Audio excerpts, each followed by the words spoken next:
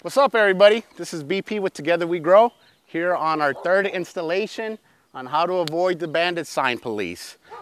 We've already gone over the first two steps. The first video that we did on this part was the rules, just going over the general rules regarding Bandit signs, regarding what they do, all those other things. Last video was what to do before you actually place the sign, so different tips that I can give you and different techniques that I can give you before you the signs were placed in the ground. And then the last thing that I will tell you is once your signs are being placed and after you've already placed your signs, how to avoid any confrontations. So basically we're going to go over placing your signs, and then we're also going to go over what to do when you actually place these signs and people are calling you.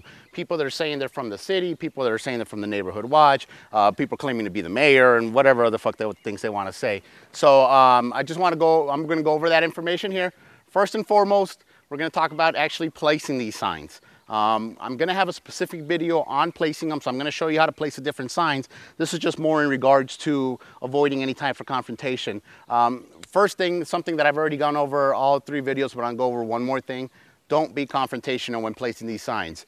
When you're out there placing signs, if somebody tells you, hey, don't put it in that property, don't put it in that property. Just go down the street, there's going to be another property you can put it, there's going to be another corner down there. If you happen to be in an area there and you're placing signs and a store owner comes up and says, hey, I've already told you guys not to place these signs, don't get mouthy with them, don't get smart with them. Just say, you know what, I'm sorry. This is a complaint-driven field. If people complain about you, the city will come and harass you. If people don't complain about you, there's really not much they can do in that situation. Once your signs are placed, you're going to start getting phone calls. Now, once you start getting phone calls, you're going to get quite a few different phone calls. Obviously, you're going to get people that are interested in your products. You're going to get looky-loos. Those are just people that are calling, just want to know what this is all about. They, just want to ask questions. People that are wasting your time, basically. And then you're going to get the third people, which is the sign police. Now, the sign police doesn't really exist. There's no really such thing as a sign police. Well, a lot of times what happens is that you'll get a phone call from either somebody that works from the city. You'll get a phone call to somebody that claims to work from the city. You'll get a phone call from a police officer, or you might get a phone call from just a random citizen, some guy that runs the neighborhood watch or something along those lines. Be very, very, very, very careful when dealing with your clientele. Be very, very careful when you get an over-eager client. Now, you as a business professional know what your clients sound like. You as a business professional know what your clients, what their tendencies are, what they tend to ask, what they tend to say. When I was back selling cell phones, we used to have this little game that we played, and we basically broke down everybody that came in into about 3 different categories. People were either going to do this. People were going to reach in their pocket and talk on their cell phone as they're telling you about their program. People will go get their cell phone, throw it on the counter and say, oh, this is a piece of crap, I need something else. Or people would sit there and talk about how your service was the best service and blah, blah, blah. Anyway, we knew, and it got to a point where we can basically pinpoint the person when we saw them walking in to what type of client they were going to be. Now, the reason why I tell you that is because you know your clients when they call you. Be very, very, very careful with an over-eager client. Be very careful. Be very careful with people that call you right off the bat and want to buy 10 products and spend thousands of dollars right away without any question of who you are, without anything whatsoever. Be very careful with those. A lot of times, those people end up being city workers. A lot of times they end up being people that work for the code enforcement. A lot of times it's people that want to catch you with the hand in the cookie jar. I had an incident, a good friend of mine who was out there doing real estate. He put a property that he was for sale. Some guy called him the next day and was very, very eager. I want to see the house right now. Can you meet me at the property right now? I just need to see the house right now, right now, right now. So my friend met him about an hour later. It was an undercover cop with the city code enforcement guy sitting there. Now, they sat him down, lectured him for about half an hour and never fined him, never did anything along those lines. Actually didn't even took his information. They just sat there and basically lectured him, but they could have easily fined him. They could have easily said, hey, we know who you are. You've already admitted to putting out the signs. Here's your ticket. Don't do this again. So be very, very careful when somebody calls and they're over eager about your stuff. A lot of times, as I told and I said in the first video here, they can't fine you. They can't F-I-N-E, fine you until they find you, F-I-N-D. So don't make it any easier for them. Don't go and just give out free information. Hey, when you answer your phone, hey, this is Brian with Together We Grow, and we're located in so-and-so here, and my number. Don't do that. feel your clients out, feel who they are, because every once in a while, like I said, you're going to get people calling you, assuming to be interested in your service, and they're really just trying to either get you caught up or harass you. A lot of times you'll get people that are just volunteers. They want to get your information so they can pass it on to the city, so they can make sure they send you a letter. The second thing that I want to go over here is when people call you and complain about your signs, be very wary of what they say. Now, we've already talked about being wary of overeager clients, but be very wary of what people say. The person on the other line could be anybody whatsoever. And honestly, the majority of the times when people call off these signs, they're not who they claim to be. You have no idea how many times I've personally talked to people calling and claiming to be the director of the city code enforcement, the so-and-so here, the mayor of here, the this and that. And they're just a regular Joe. They're just some guy trying to fluff feathers. They're just a dog trying to bark. They're just somebody trying to make themselves feel good. A lot of times you'll get people that call you and they're so pissed off of the fact that you have a sign on the ground. They're not really pissed off at your sign. They're pissed off at themselves for whatever reason. They probably have a fat wife. They probably have a crappy job or some shit like that that they're very upset about. So they're going to take it out on your sign. They see your sign, they're going to take it out on them. Don't fuel that fire, all right? Don't sit there and don't start fighting with them. Don't start being, well, F you, I can do whatever you guys want. You don't know who I am anyway. Don't do that. Just let them fluff their feathers. Let them bark. Let them feel like if they put you in their place. Say, you know what, sir? I'm sorry. You're right.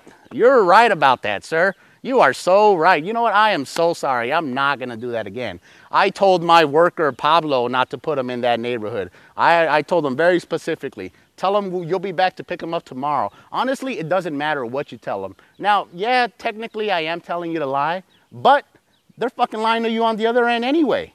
They're lying to you, telling you they can do this and they can do that, and they're going to do this and they're going to do that when they know they have no intention of doing any of that.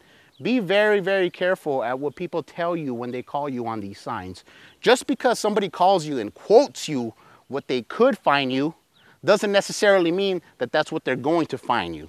All right, there's a lot of times when we get phone calls here around the Phoenix area and people like to make up a number. They'll say, hey, I saw your signs are illegal. Do you know that they can fine you $450 per sign? Sometimes they'll say $250, sometimes they'll say $500. They'll just make up whatever number comes to their head. They can fine you X amount per sign, which technically they could.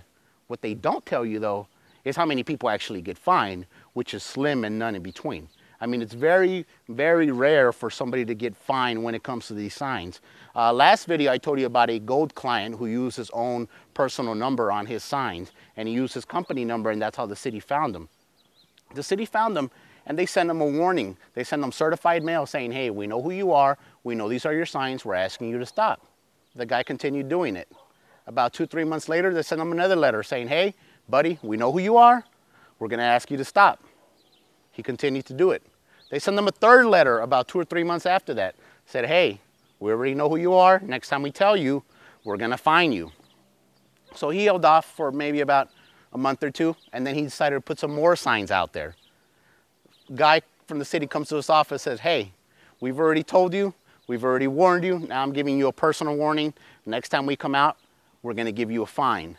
That was 4 official warnings from the city, and this gentleman has still not got a fine. Now, he finally decided to cut back and not do the signs anymore, and that's understandable. But once again, all that stuff, all those warnings, all those official warnings where they knew who he were, where they knew where he was located, they still have not issued him any type of official fine where he had to come out with any money out of his pocket. So just because they can do that doesn't necessarily mean that they will do that. And that's one of the things that you have to learn, especially if you're very new with the Bandit signs, especially if it's your first time placing them out. I know I've talked to a lot of different people and I've talked to a lot of different folks, and they'll say something along the lines of, oh, I placed Bandit signs once and I got in trouble with the city. So my question is, really?